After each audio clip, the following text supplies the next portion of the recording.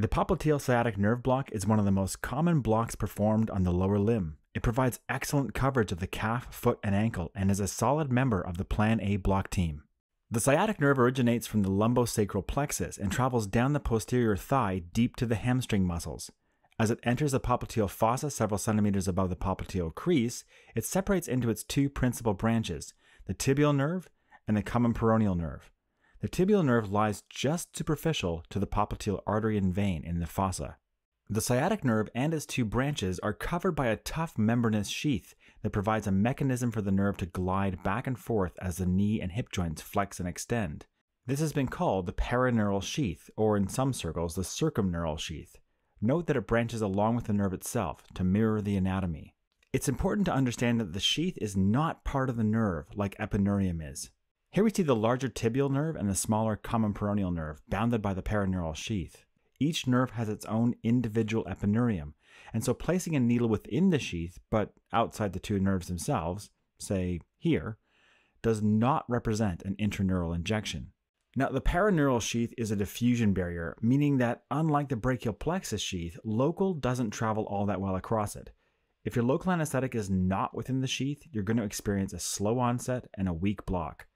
Conversely, local anesthetic put inside the sheath will ensure a dense, complete block. Finding the right location to perform the block is important to ensure both efficacy and to prevent injury to the nerves. Let's imagine the torso of this figure is our sciatic nerve and the legs are the two branches. The pants represent the paraneural sheath. If we image here, the nerves are so close they appear almost as one big nerve. It would be challenging to insert a needle into the paraneural sheath while avoiding impaling the nerve structures. Not a great spot to do the block. Conversely, this distal location finds both branches quite separate, and each branch now has its own paraneural sheath. Local place between them would not diffuse well across the sheath, and you'd end up with a slow, poor block. You want to be here, right as the nerves are separating, but before the sheath has split apart. This gives you a nice, safe, intra-sheath target to aim for. The popliteal sciatic block can be performed in several positions. We prefer lateral as it offers nice ergonomics. The probe is placed on the popliteal crease and slid proximally until you're happy with the image. The needle is then advanced in plane from the lateral aspect. Now, there are two kinds of people in this world, those that stand behind the patient and push with the probe, and those that stand in front of the patient and pull. Despite some vigorous debate between pushers and pullers, it's strictly personal preference. In trauma patients who can't roll on their side, we'll do this supine with the calf and ankle elevated on some blankets, just enough to get the probe underneath the popliteal fossa. Note that your image will look identical to the lateral approach. Here we see the typical sonogram when the probe is placed on the popliteal fossa. A good landmark to start with is the popliteal artery, which is most shallow right at the crease. Superficial to that is the vein, which is often compressed by the pressure of the probe. Above that, we see the tibial nerve, which looks like a chocolate chip cookie, hyperechoic matrix with the dark fascicular chips. At this location, the peroneal nerve may be separated by 1 to 2 centimeters, but in general can be found more lateral and superficial than the tibial nerve.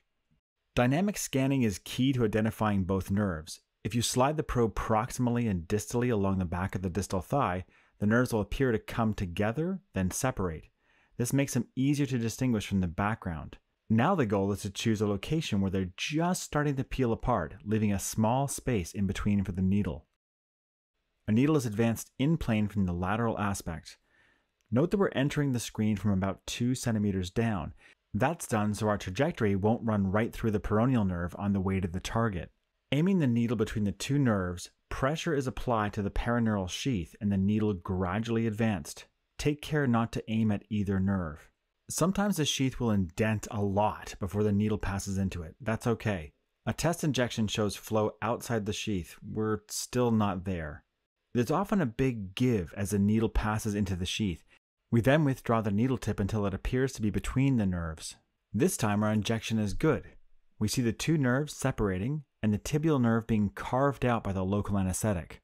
We aim to put 20 to 30 mils in with one injection. No redirection is required.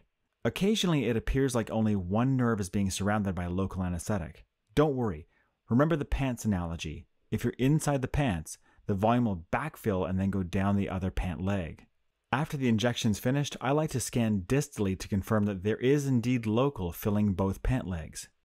This block provides complete anesthesia or analgesia to the bone, muscle, and skin of the calf, ankle, and foot, with the exception of the skin and small bony contribution at the medial ankle supplied by the saphenous nerve. We use this block routinely for major foot and ankle surgery, ankle fracture repair, bunionectomy, and occasionally for tibial fracture. It's an excellent option for below-knee or transmetatarsal amputation too. If the surgery involves any portion of the medial malleolus or skin overlying it, we'll also supplement with the saphenous nerve block at the adductor canal. Here are some tips for popliteal sciatic nerve block. First, if the tibial and peroneal nerves are not well defined on the screen, dorsiflexing and plantarflexing the ankle usually makes the nerves appear to dance. This works well with both active and passive flexion, so the patient doesn't have to be cooperative to take advantage of this. There are times when the prone out-of-plane approach is convenient. There are data to show that catheters don't get displaced as easily when they approach the sheath from this angle compared to the lateral approach. We start by getting that same image, and then a needle is brought out of plane. Just like an out-of-plane vascular puncture, you can quickly estimate the needle path by tissue deformation and safely aim for the point between the two nerves. While you won't see your needle all that well, you can use hydrolocation with saline to help stay safe as you advance.